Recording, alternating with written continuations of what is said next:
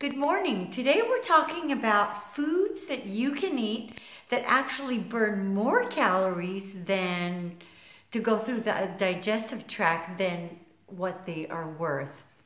Okay, well first let me start with an avocado.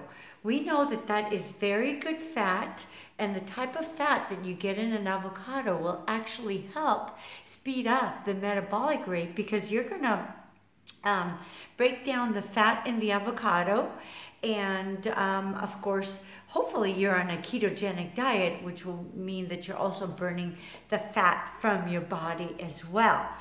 The other thing is, other than eating really good fat, which really you want 75% of your calories in good fat, you want to eat vegetables that are organic, yet they have high fiber, and as they go through the digestive tract, they act as abdominal broom sweepers on the walls of the intestines. So things like broccoli and cauliflower and carrots are really, really good for you.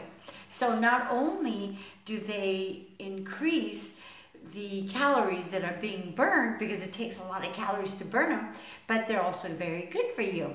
So 75% of your calories in good fats, 20% of your calories in protein, and only 5% in carbohydrates. Now, the carbohydrates are going to be with the vegetables as well. So I'm not talking about eating breads and crackers and things like that.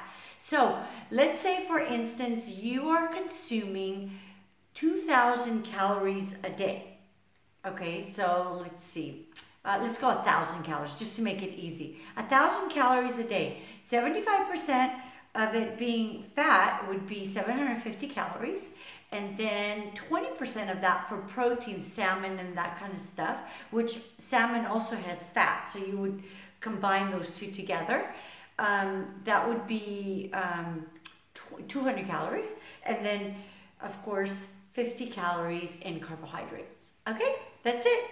So do all those things for the holidays, and don't be the person that gains 10 pounds.